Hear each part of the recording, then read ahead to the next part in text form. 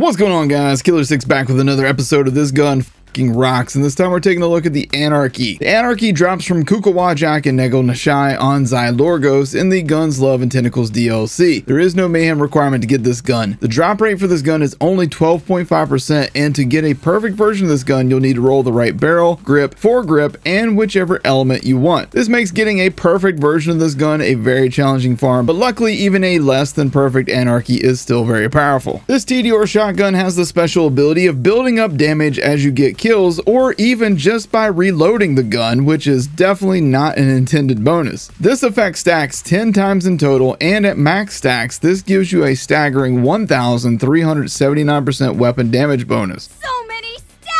Now, if you swap weapons or if you inadvertently cancel your reload animation, however, those stacks go away. You can tell that the gun is currently under the effects of the damage bonus via this red glow around the gun. However, there's no way to see how many stacks you have at any given time. One thing that you can do is you can pre-stack this gun when you enter an area. Simply shoot the gun and reload 10 times to build max stacks. Then click refill on the ammo on the vendor and you will have a fully loaded murder machine on your hands. The gun's name and red text are obviously references to GAIGE from Borderlands 2, who had the skill ANARCHY, which whenever she would reload by accident, she would lose her stacks, and she was never happy about that. Bitch ass! This gun can roll with splash anointments, which is awesome since each projectile does splash damage in whichever element is on the weapon. Always go for the ×20 projectile version since that only consumes 2 ammo per shot and dramatically increases your damage. Unlimited power!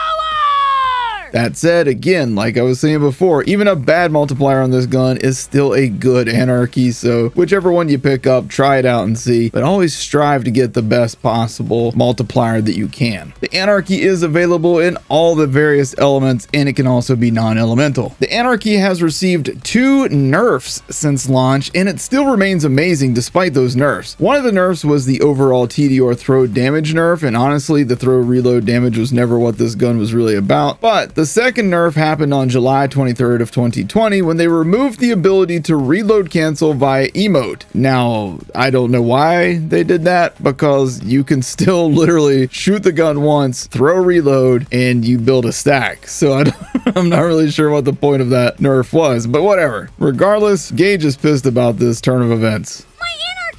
So yeah, the ANARCHY is absolutely amazing. Despite being nerfed twice, this gun remains one of the best overall shotguns in Borderlands 2 and just an all-around cool concept for a weapon. I hope you guys enjoyed this episode. If you did, then please make sure you hit that like button, tap subscribe, hit the bell icon to be notified whenever I post a new episode. Let me know in the comment section below what gun you'd like to see next on this series. Thank you guys for watching. Take care.